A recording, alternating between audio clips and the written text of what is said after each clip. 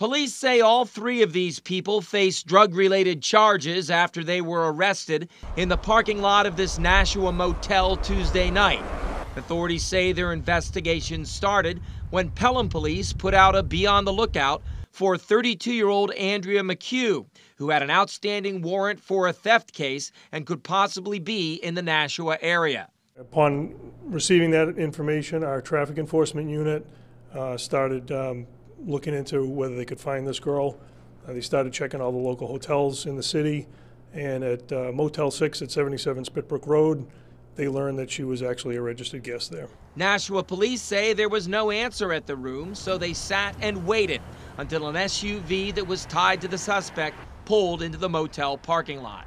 During the initial traffic stop, they can see some signs of drug use in the vehicle. There's some glassine baggies. There's a strong odor of burnt marijuana.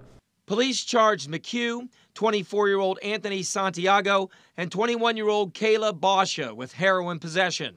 Police say the drugs found on Santiago were packaged for sale. And they say when they searched McHugh's purse, they found almost $15,000 cash that they later learned was tied to a burglary in Burlington, Massachusetts. McHugh also faces a charge of receiving stolen property. All three suspects face additional court hearings next week. Reporting live in the newsroom, I'm Andy Hirschberger, WMUR News 9.